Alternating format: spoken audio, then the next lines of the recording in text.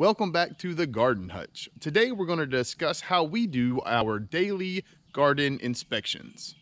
Let's get going.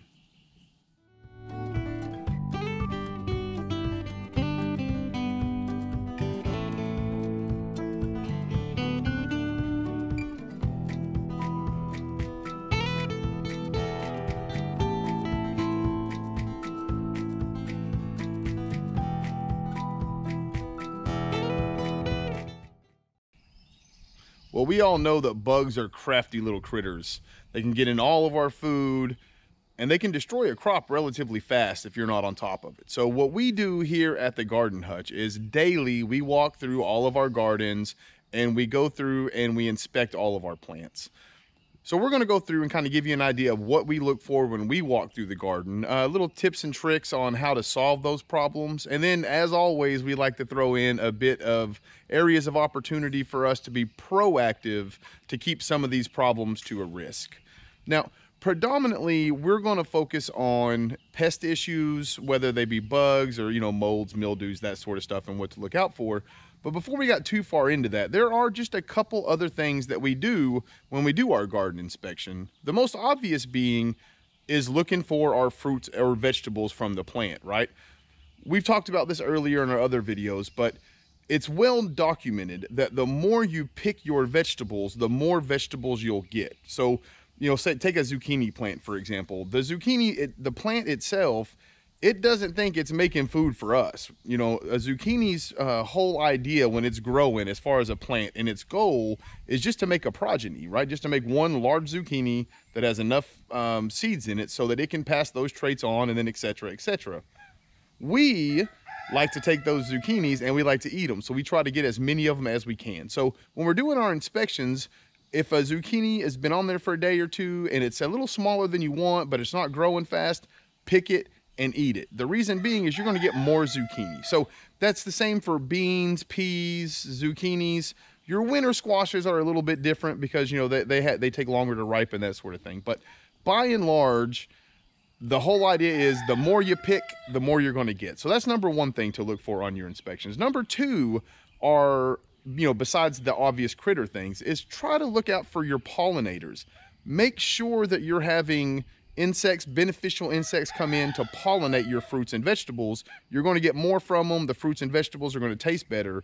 And in some cases, things like your squashes, they just won't even form if they're not pollinated, right? They'll just shrivel up on the vine and go off. So making sure that we look for the beneficial insects in our garden. And if we're not seeing them, there are things we can do, of course. We can manually pollinate if that's necessary. We do that here on the homestead with our squashes just to make sure, even though we have bees and other pollinators around, we just take the initiative to make sure because we love squash. You can do that for any of your fruits and vegetables, but that's incredibly time intensive. So anyway, keep an eye out, make sure the pollinators are there. If they're not, make a note of that and start doing a little bit of research on how you can get local pollinators into your garden, and that'll help improve your overall yield and cut down on your manual labor. So before we actually start looking at the plants and what to look for, I just wanted to cover when we do our plant inspections. I like to do our first plant inspection every day as the sun is coming up. And the reason for that is at that point, the plants are at their strongest. So if I need to go through and I need to trim anything, it's a great time of day to do it. The plant's under the least amount of stress as the sun is coming up. There's dew and a lot of moisture available for it. So first thing in the morning, that's when we do our first tour, or our first inspection. The second inspection we do right at dusk, because we have to come out and put the chickens up right at dusk anyway. So we like to come out at that time. We'll get the chickens put away. Then we'll just take sort of a cursory tour through the property, go through all of the gardens to see if there's any noticeable trauma. So the noticeable trauma, right, that brings us to the next part of it. What exactly is it that we're looking for? So let's go ahead, we're gonna step into the top garden and we're gonna talk about leaves to start with. So these zucchinis are a great place to kind of go over what we do with our leaf inspection. And it's real simple. All you're looking for is any sort of trauma to your leaf. I have one here that I wanted to show you.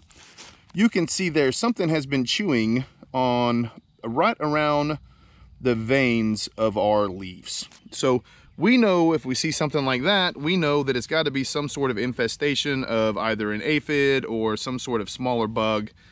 And we'll go over how to handle the leaf issues. But at this point, I just want to point out the importance of observing the leaves. So something like this, if you don't address, if you don't catch it the first day, you could come out the next day and have lost several leaves or maybe even the entire plant.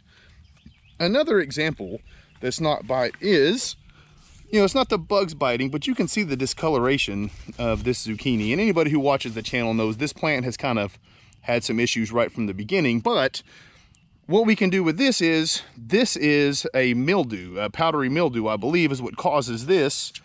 So we also have a treatment for it.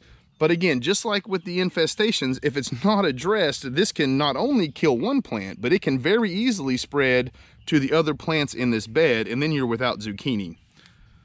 So that's just an example of how we do our leaf inspections and why they're important. So we've already discussed the leaves. Now let's go on and talk about the base of our plants. Now I'm using melons, and the reason I want to go through this is because you can see this bed is just a sprawling mass of melons, right? We've got watermelon and cantaloupe in this bed.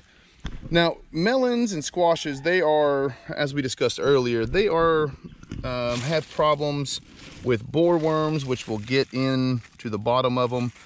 But the reason I wanted to come in here was because I want to look at the base of our melons. And right there is the base.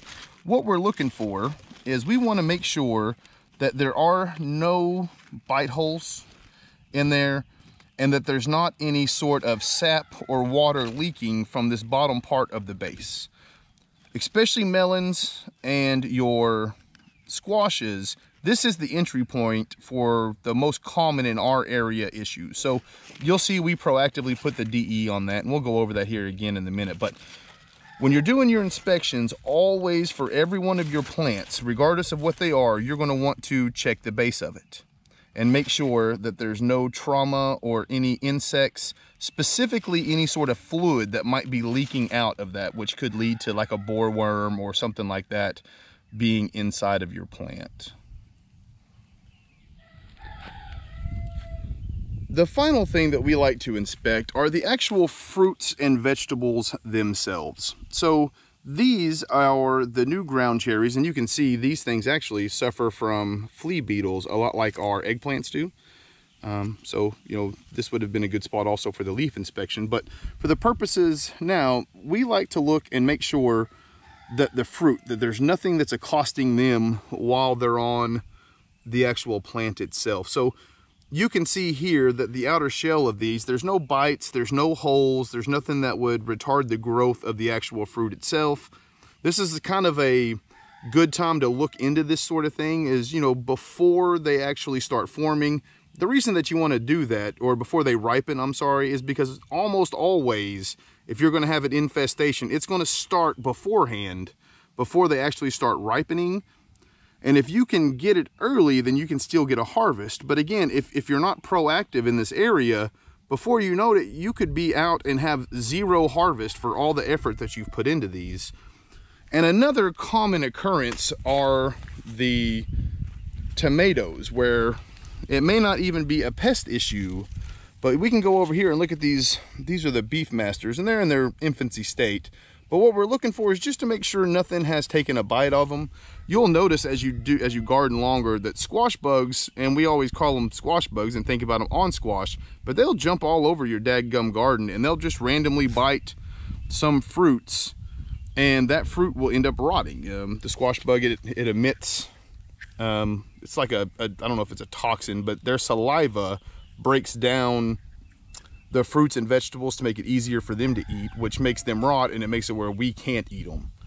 So again, the third thing that we always like to look for on our inspections, we do the leaves and then we do the base, and after that we start looking for the fruit to make sure nothing has attacked them yet. So we've done our inspection and we found that we've got little chew holes in our leaves, or perhaps there's something attacking the fruit, Or maybe like as we looked at the watermelon, maybe we saw a bollworm or something had gotten into there. The way that we treat our plants is we use as organic as we can, right? So we use mostly neem oil. If there's something on the leaves, for example, something's biting them, we'll take neem oil with dishwashing liquid, we'll put it in a backpack sprayer. If it's under the leaves, I'll use like a little hand sprayer. You'll spray it on there, and what ends up happening is the neem oil is a natural anti-insecticide. So it will, anything that you spray it on, it'll kill those bugs. It'll also coat the leaves and make it to where any bugs that bite them will also ingest the toxin.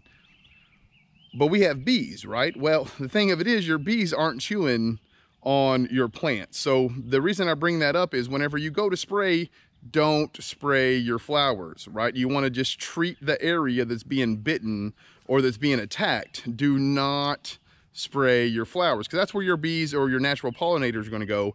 And so you want to give them a safe haven in your yard. So obviously we don't want to accidentally kill them. If we have an infestation on the ground, right? Something like a lot of times your squash bugs will live on the ground, crawl up under your leaves and eat them, that sort of stuff. Or the bollworms or the worms that live on the ground and get into the base of your plants. For that, we use the diatomaceous earth. We call it DE. We've talked about it a lot on this channel. You can get it really cheap. Some people call it fossil flour, that sort of thing, but it's organic. You can put it on your garden and it will kill, again, it'll kill any insect that it comes in contact with. That's why it's important, don't put them on your flowers, right? Only dust things that you're positive that your pollinators are not going to get around, but the bugs that are chewing your leaves are. The reason we don't use the powder on our leaves is, you know, I guess it's like twofold, really. The wind here is terrible a lot of times, and it can just blow the dust right off of it. And also, it's really easy if you're dusting the leaves for it to fall down on the flowers and have a negative impact on your pollinators. So again, it's super important when you're doing this to make sure that you understand what you're using, what you want to affect and treat, and then avoid the flowers so you don't have a negative impact on your pollinators.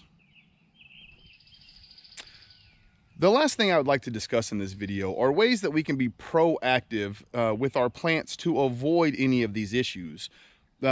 Obviously, the easiest thing that you can do is make sure your plants are healthy. And the way that we do that is we make sure that we fertilize regularly, and we make sure that we give the plants the fertilizers that they need to be healthy. So just kind of do your research. We have several videos on how you can identify those, how to get different nutrients and that sort of thing to your plant. So you can check those out if you'd like. You also want to make sure that your plants have a regimented water schedule. So on the homestead, the way we do it is we like to give our plants a certain amount of inches of water in a week. So we water every 2 days, and we'll water as much as we need to for that week. If we get a little bit too much, we're not as worried about that because most of our beds are in raised bed, or most of our plants, I'm sorry, are in raised beds. They're built to be able to handle the water. If they get too much, it'll just simply flow through the bottom. You know, it'll soak up what it can. The problem you'll run into is if you have too little water. And if you have too little water, what'll end up happening is your plant will not have what it needs to defend itself against an infestation or mildew, any of that sort of thing. So making sure that we fertilize regularly and accurately and making sure that we water sufficiently are important. The last thing as far as being proactive on your plants is we need to make sure that we trim and prune correctly. So again, I touched on it earlier about when we come out to do our morning inspection, I always bring my hand shears. So if a limb or a leaf or something has been attacked and it needs to be taken off, we can do it right then. It's easily the best time for your plant, right before the sun comes up. It's at its healthiest point of the day, generally speaking, right there as the sun is coming up. So you can do any of that sort of stuff, but make sure you prune correctly. We like to prune our squash plants. We do our tomato plants, as we've shown. We also do all of our greens and lettuces and that sort of stuff, just to keep, you know, any of the leaves off the ground.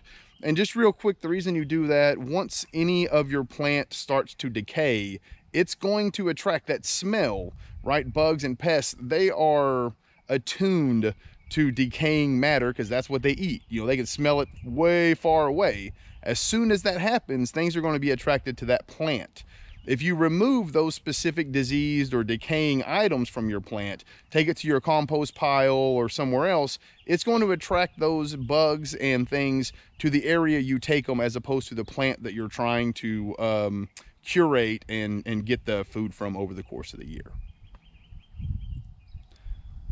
As always, I would like to say thank you to all you folks that have made it here to the end.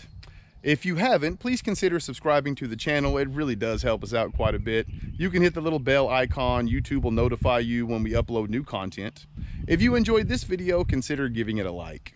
Until next time, I hope you folks take care of yourselves. Peace.